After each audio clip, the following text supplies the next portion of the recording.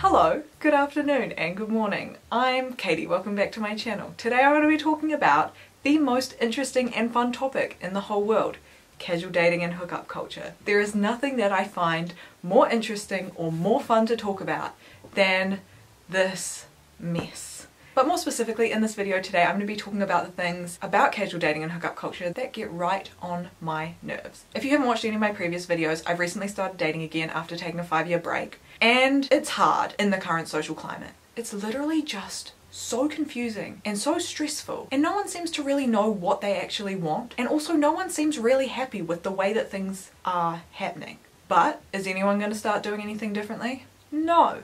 Are things going to get worse? Quite probably. Anyway, I'm here with my coffee.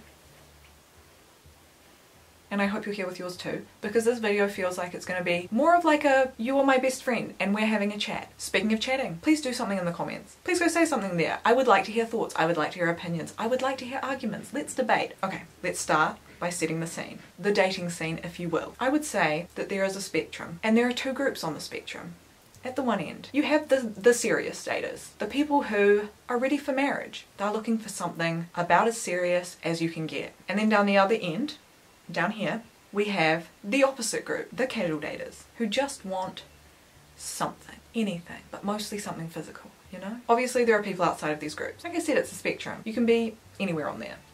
But if you're in your early 20s, like I am, it seems as though the vast majority of people are a lot further down this end. And I feel like the expectation to put myself down that end seems to just be increasing more and more. There seems to just have been this big shift in the dating script from previous generations. And the issue with having the script that we currently have is that it creates a lot of expectations. The more normalized the script becomes, the harder it is to do anything outside of that script. Anyway, I am going to put a disclaimer here, because I feel like I need to. While I'm obviously talking about my issues with hookup culture, my issues are not at all with any specific person who enjoys casual sex. Like, good for you. I genuinely am happy for you. The last thing that I want is for this video to come off as anti-sex positive. Is that just sex negative? Anyway, I truly love the fact that there is so much less stigma and shame around wanting to just have sex because it's a fun thing to do.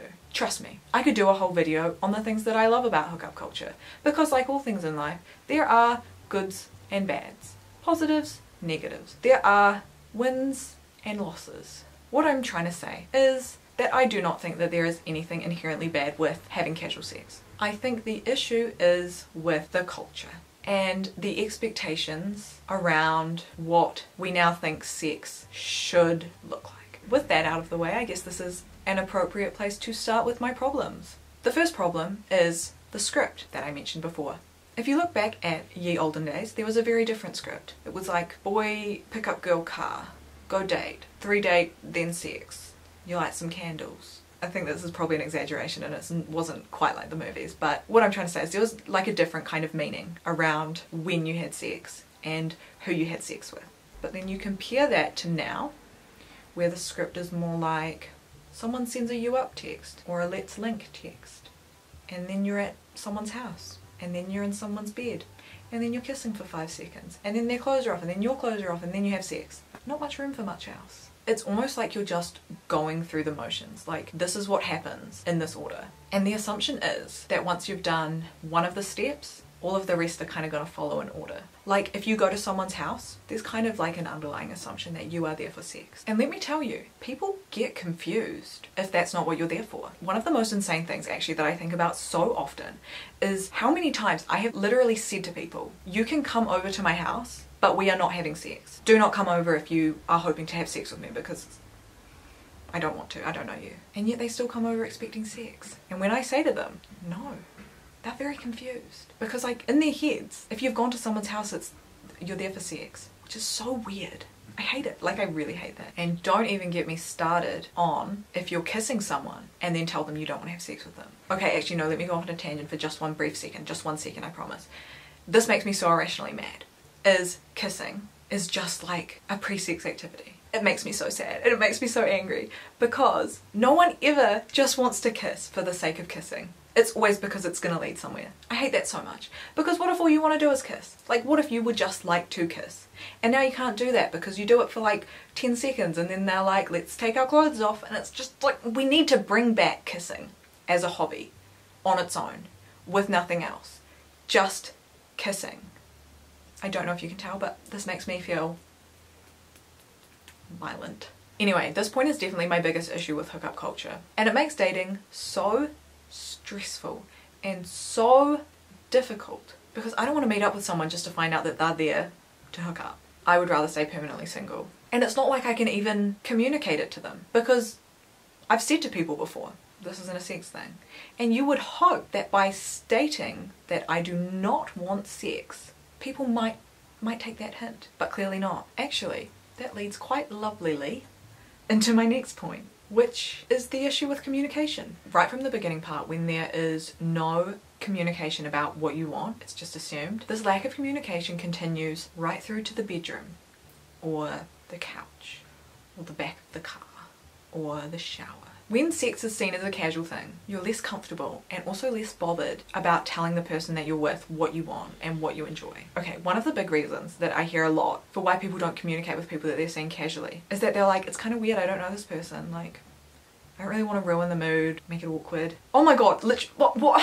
How does that ruin the mood? Please, like, this is not actually a rhetorical question, this is a genuine question. For anyone who thinks that talking about what you want ruins the mood, I would like to know why. Like, literally, what is the reasoning there?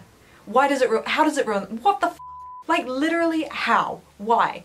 Where? What? How is it ruining the mood? Literally, I do not get it.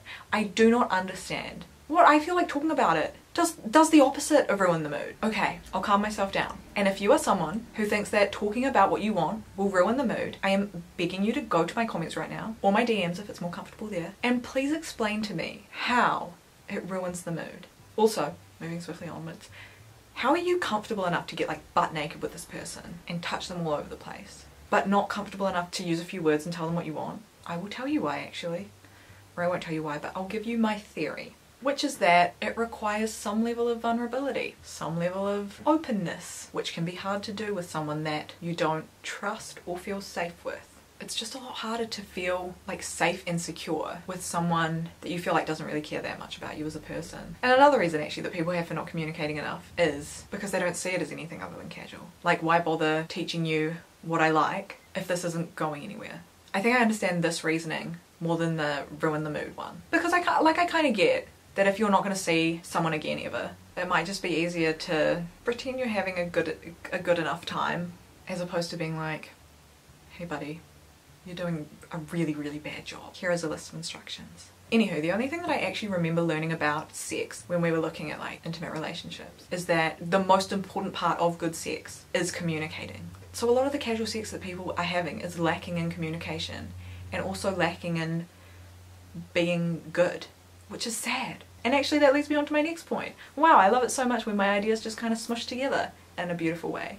My next point is how people just sort of pretend to be enjoying themselves. I read this really, really good book called Faking It. I'll put some links to it somewhere because I would highly recommend reading it. But it talks about how people are kind of just putting on a performance when they're having sex. And I think that this kind of goes back to the script stuff that I was talking about before. Because part of that script is that the hooking up finishes when you both, you know, finish. That is the script, and we are all actors.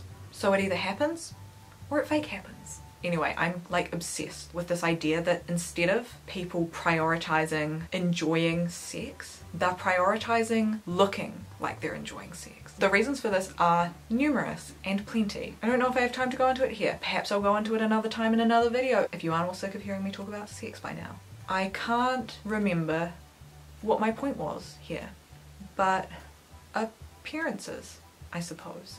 Whatever. My next issue with hookup culture is that it is normalized treating people as disposable. Especially with dating apps, because it's like there are always a billion more people right there to swipe through. So if someone isn't giving you exactly what you want, it's pretty easy to just kind of chuck them away and move on to the next person. It is just so dehumanizing. Even the language that we use is so dehumanizing. Like, bodies? What is your body count? I don't think those are bodies. I hope that they're not bodies, I hope that they're people. So it would be quite nice if everyone treated them as such. And this actually does a little circle back around to my communication point, because if you're seeing someone as just like this like placeholder object that really could be anyone, why bother learning about what they like, and why bother teaching them what you like? Anyway, I feel like I've been talking for so long and I have so much more to say. Like, I could talk about this for several hours, several long hours in fact, several days perhaps.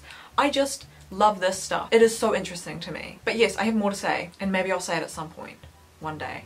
But wow, putting this shit into words has made me realize how bad things kind of suck. Actually, wait, another thing just before I quickly leave. This is actually maybe like a whole separate video, but like the fact that people are getting kink shamed for like being vanilla basically now, it's insane to me. Because if you say to people like, yeah, I kind of like it when sex is a like gentle, intimate, nice experience, people start like crying and throwing up. Okay, this may be a bit of an exaggeration, but there is just so much pressure to be like freaky or kinky or whatever, and anyone who doesn't want that is just like vanilla and boring. You can normalize kinks without trying to denormalize anything else. I hope that makes sense. Okay, Katie, stop talking.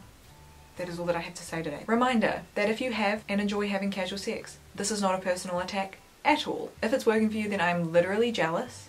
And if I didn't hate everything about everything, I would be right there with you. Like I said, there are so many good things about casual sex being normalized and destigmatized. And for a lot of people, it's working really well and doing good and being a positive experience, which would be perfect if it didn't have the effect of creating expectations for everybody. I can't figure out what I'm trying to say here. I have no clue what point I'm trying to make. Please, someone else finish this thought for me. If you know what I'm saying, tell me what I'm saying. Other than that, bye. Comment, like, and subscribe right now, please, or I'll be so upset. Okay, love you, bye.